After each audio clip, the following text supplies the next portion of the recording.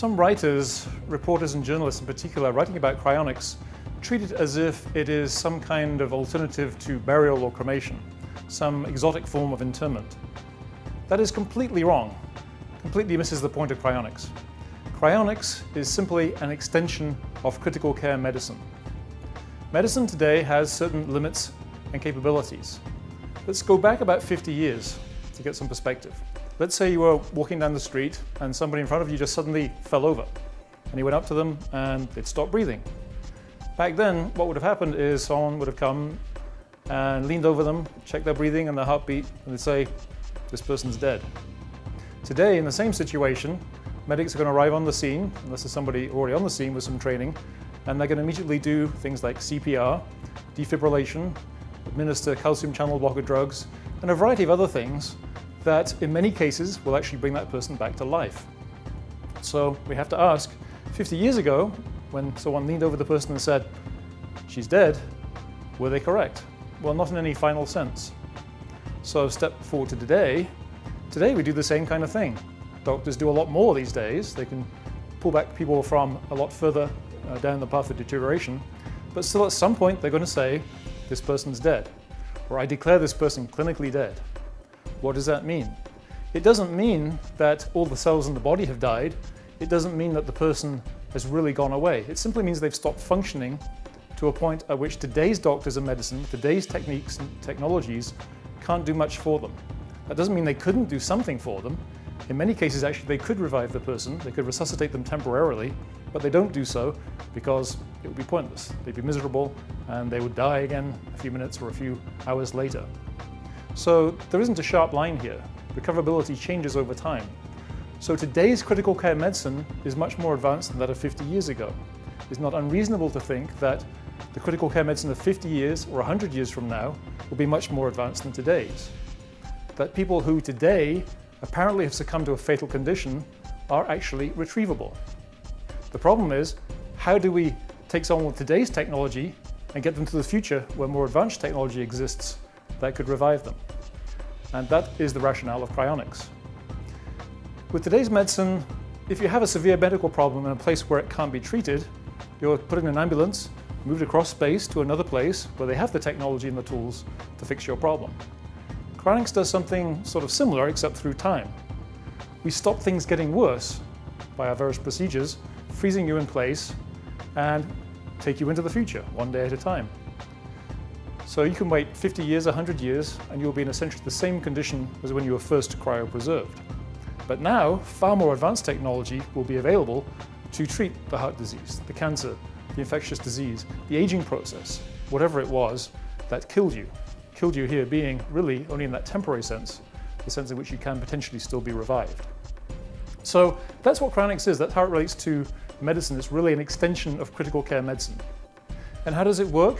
Well, the basic steps of a cryonics process, our way of doing critical care medicine when it's very critical, are like this. It starts off usually with a standby, which is just what it sounds like. We send out a team wherever you are, if we know you're critically ill, if you're terminal, and we stand by, we wait at your bedside. The next step is stabilization. When a person has been declared clinically dead, legally dead, which is what is necessary before we can begin our procedures, given the current laws, that's when the stabilization process begins. We immediately start external cooling of the patient, putting them in an ice bath, circulating icy water around them to drop body temperature as quickly as possible, towards but not below the freezing point. We administer a series of, at least at Alcor, 16 different medications which have a range of effects, including stabilizing membranes, neutralizing acidity, a whole range of effects, supporting blood pressure, heparin to keep the blood flowing. And at the same time, we undergo cardiopulmonary support. We restore circulation, we restore breathing, supported externally using various devices. So basically, within seconds of the person being declared clinically dead, we're restarting everything. We're getting things going again. So almost all the cells in the body are alive, it's just they don't know how to function together very effectively at that point. So we're immediately slowing down metabolism with this cooling, protecting the cells against various forms of damage with this chemical cocktail. Then we will transport the patient, which may involve, if they're in another state from where Alcor is based, here in Scottsdale, Arizona, may involve plane travel. If it's a more local case, we'll bring them on our emergency vehicle back to our main facility. And at that point, to simplify the process, we will remove the patient's blood. Let's say it's a local case where we haven't done a remote procedure, because there will be a remote operation in that case to remove the body fluids and the blood and replace them at that point with a transport solution. But in a local case, we'll bring them directly to Alcor, and then the goal is to remove as much fluid, as much water from the body as possible, because everybody knows water freezes, and freezing is not good for cells. It's going to damage the cell membranes. So replace as much of that fluid, intracellular fluid, blood, as possible with a cryoprotectant. You can think of a cryoprotectant simply as a medical-grade antifreeze. And it's something that we've been working on for quite a few years, refining formulations to minimize toxicity while maximizing the protective effect on the cells. So over a period of several hours, we've replaced those fluids, and we can then, at that point, finally drop the patient below the freezing point of water and continue cooling as rapidly as we can. Those initial degrees are crucially important. Obviously, the warmer a biological system is, the faster metabolism is running, and when that metabolism is deranged, when it's deteriorating, you want to slow that down as much as possible. So we'll drop temperature as fast as we can to around minus 110 degrees C, which is pretty chilly at that point. At that point, the body undergoes a phase transition. It starts turning into a true solid, and really all metabolic activity ceases. At that point, we slow down the cooling process to about 1 degree C per hour to avoid fracturing, which can happen in a large biological system as you cool at that temperature. And so it takes another couple of days before we reach the final temperature of minus 196 degrees C. That's minus 320 Fahrenheit. At that temperature, as I said earlier, you could wait for decades or a century, and you'll be in pretty much exactly the same condition as when you started. So that's the rationale. Cryonics really is an extension of critical care medicine. And I think doctors and nurses and other medical staff are beginning to understand that a lot better than they did in the past.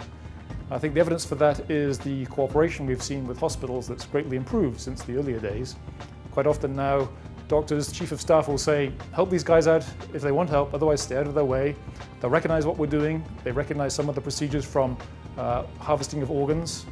They've seen low temperatures used in surgery. Many parts of our procedures are actually very familiar to the medical profession.